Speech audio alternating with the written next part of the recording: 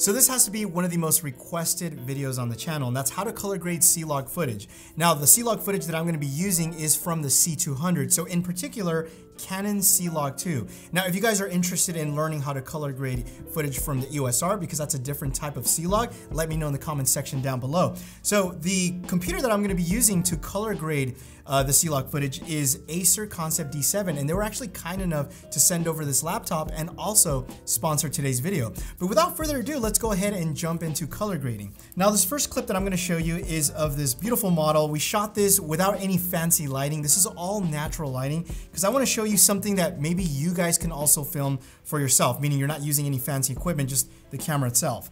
Now, as I mentioned earlier, this is Canon C200 raw files, which means that if you load your footage into Premiere Pro, and let's say, for example, you click on your footage and you go to the master tab, you will have all of the raw capabilities. For example, color temperature, I can adjust my color temperature. Right now you see it that it's at 5,000. That's because I recorded this at 5,000 Kelvin, but I can still adjust this in post-production. That's like the beauty of raw. The other thing is I can adjust my tint values. It's at 0, so I didn't make any changes there, and also my exposure. But what you have to keep in mind whenever you're color grading is I am showing you how to color grade Canon Log 2 footage. So you'll notice here, there's a drop-down menu and you can select the gamma. So you can select from Canon Log 2, Canon Log 3, BT709, wide dynamic range, and DCI. You want to make sure that you are always on Canon Log 2. You can also do Canon Log 3, but the steps that I'm showing you right now are in particular to Canon Log 2. First thing that I like to do before I do anything is drop my base LUT. I actually created this base LUT, which I think looks fantastic, and I'm actually giving it away for free. So if you guys are interested in that, there will be also a link down below so you guys can go ahead and download that. Now, I actually installed it in Premiere, so it lives in my creative tab. You don't have to do that, but I just like it because it just makes it easier for me to access it. So from here, you'll see that there is a LUT called C200 base. I'm gonna go ahead and apply that. And to me, that just looks so beautiful. I mean, right off the bat, you're gonna say, Armand, that looks great. It has this like nice teal and orange look. It's a great start. And if I get lazy, I can just literally drop this LUT and just not even have to do anything else, but we want to make it look better, of course. Now, one thing I will tell you, I do things a little bit unorthodox, so I don't really follow scopes. I kind of have this like look and feel, especially again, it's important, color calibrated monitor. If it looks good to me, and if that's the look I'm looking for, then hey, by all means, let's go for it. So what I like to do is start from the top to bottom from the basic color correction tab. So like color temperature, for example, to me, that looks pretty good. Now, don't feel like you can't experiment with things like, you know, if you want to go cooler, if you want to go warmer, like feel free to just move the sliders around and see what it does. That's the way I learned the most. And if it looks good to you, then go for it. So in terms of exposure, it looks pretty good. I do want to add a little bit of contrast. So I'm going to go ahead and just move that slider over to right about there. That looks pretty good. Highlights look a little bit too high, so I'm going to go bring that down a hair. And then shadows. So one thing about log is you definitely always want to crush the shadows a bit. So, you know, feel free to always bring those down and see that image just looks beautiful. Whites, just tone that down a little bit. Again, this is all look and feel free to experiment. So what do whites do? If I bring it up, whoa, obviously it exposes the image a little bit hotter, and if I bring it down, but at the same time, you might want that look. Like for example, I brought the whites to 32%, but that doesn't look bad. I mean, it looks a little bit more dreamy, and that may be the look that you're going for, so don't be afraid to experiment. I'm gonna tone that down though. I kinda like it at 8.6. Blacks, again, crushing the blacks a little bit. That looks really good. Now remember, I dropped my base LUT and you're probably thinking, man, that looks pretty good. Now watch, I'm gonna turn the effect off just to see these little simple basic color corrections, what they did to the image. So I'm gonna go ahead and turn that off. Now it starts to look a little flatter, right? So initially when I dropped it, it looked really good, but now when you see it in comparison to the color grade that I did, now it looks flat. Now I'm gonna go ahead and apply it. Now it gives it more of a high contrast, more punchy look. Once again, that's the style that I like.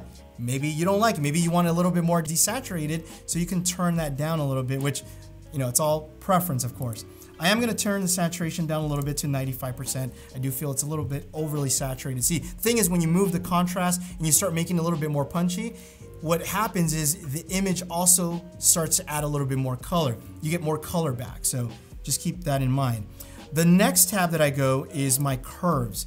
So if you've ever edited S-Log footage from Sony, you'll notice that, you know, S-Log, if there's an S curve to the curve. So normally they do something like this. And I mean, again, that looks pretty good. I'm looking at this and I can live with that, but I do something a little different. So what I like to do is create these points. Now, if you don't understand what these curves are, so this top area controls the highlights, this mid area controls the midtones, and this lower area controls the shadows. And what I like to do is create these little points in between the grid, and then there's one that I have right in the middle between, this is more of the shadow area, and I'll explain why I do that.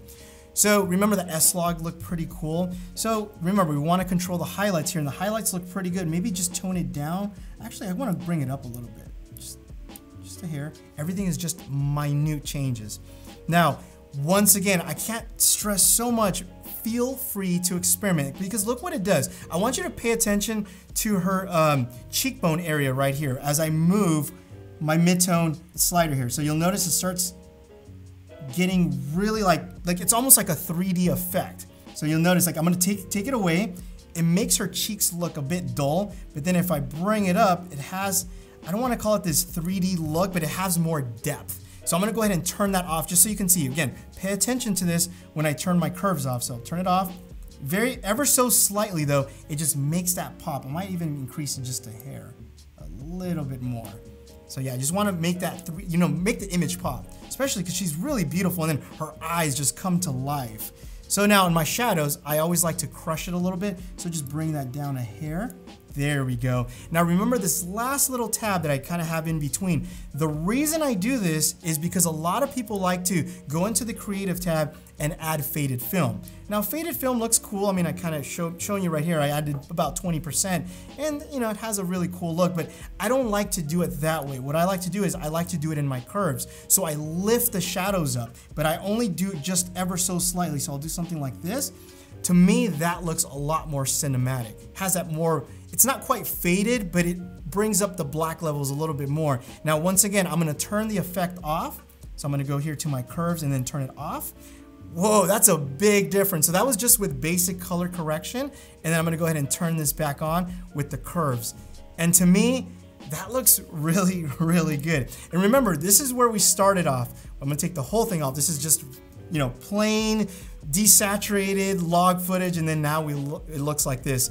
And it just took a matter of a couple of minutes. And that's kind of basically it. There is only one more thing that I sometimes do. So I'll jump into my creative tab and then I'll add sharpening sometimes. For the most part, I like more of a softer image. I like it to look more like film. But if you do want to add sharpening, I would recommend don't go over 20. So 20 would be the most that I would add in Canon, Canon C200 footage. And then maybe sometimes, again, these are just, it depends on how I shot it. I go back into my curves. And if you notice, like in her case, her skin tones look a little too red. It could have been the makeup that she was using. So what I like to do is I go to my hue and saturation curve. I grab the little eyedropper and I'll sample an area right around right here where it's a little bit red. And then from there, what I do is I grab this and I pull the reds down just a hair. And look at that, her skin just looks beautiful. I mean, Canon shoots really good footage. I mean, the skin tones always look great, but like I said, this could have just been makeup or a reflection from the building or something like that. It just made her face look a little bit too red, but for me, this looks great. I'm gonna go ahead and just play that footage for you guys. Oh, there we go, look at that. Love it. And it really looks great. Now, what we're gonna do is take what we've just learned and apply it to a different clip that's actually a product. So let's go ahead and see what that looks like. So I am actually working on this as we speak. This is actually a product I just shot recently and it needs color grading. So we're gonna do it kind of like a real live demo. So once again, we go into the creative tab, apply that C200 base LUT. I know that I slightly underexposed this a little bit. Again, that's okay. Color temperature looks fine to me. Tint looks great. I will expose just a little bit more and look at the difference it makes, just those little small changes. I don't know if I want to add contrast. I guess I'll add a little bit. I like high contrast images, and just in case you couldn't tell, highlights look great. Maybe just tone those down. Remember, the basic color correction tab is just what it sounds, very basic minor changes. So the shadows, actually because I'm shooting something that's black, I want to leave the shadows alone, don't want to touch that. And then same thing with the whites and the blacks. I want to just kind of tone that down maybe just a hair. But other than that, I think this looks great. But once again, we go into our curves. We apply our little dots here. This is where the magic happens. in the curves. A lot of people don't use curves because they're afraid. They don't experiment. Feel free to experiment. So I'll show you guys. I'll kind of crank this up and show you what that does. You'll notice on the wood areas how it just makes the wood pop. So pay attention here to the wood. Look how it just makes it pop as opposed to making it dull. So I want that wood to pop. So in this case, I'm gonna make this a little bit more pronounced in comparison to skin tones. I didn't want to overdo it because then it's gonna start looking very blotchy. So now let's go into our midtones here. And again, I'm just messing around with this. Look at that. As soon as I tweak the midtones up a little bit, everything just comes alive. And that's what you want. You want your image to pop. Shadows, I probably gonna tone it down just a hair, very contrast, just a little bit more. And then the little trick I did for the faded film, not too much, because this is black, but I mean, I think that looks pretty good. With the exception that I feel it's a little too saturated. Remember, when you start pulling and pushing your image and adding more contrast, as I mentioned earlier, it will bring color back. So for me, I probably will tone this down maybe to 85. That looks pretty good. And then I do feel that the table just looks a bit too yellow. So we're gonna apply the same hue and saturation technique that I mentioned earlier. Is you grab your little eyedropper tool, you kind of sample that, and then just kind of bring this down here, and look at that. That looks more like natural wood as opposed to like this artificial yellow stuff. But other than that, that looks pretty, I mean, I think this looks pretty damn good. So now what you can do, here's a little tip, is once you've created this, you can say, for example, right click, and then save this as a preset.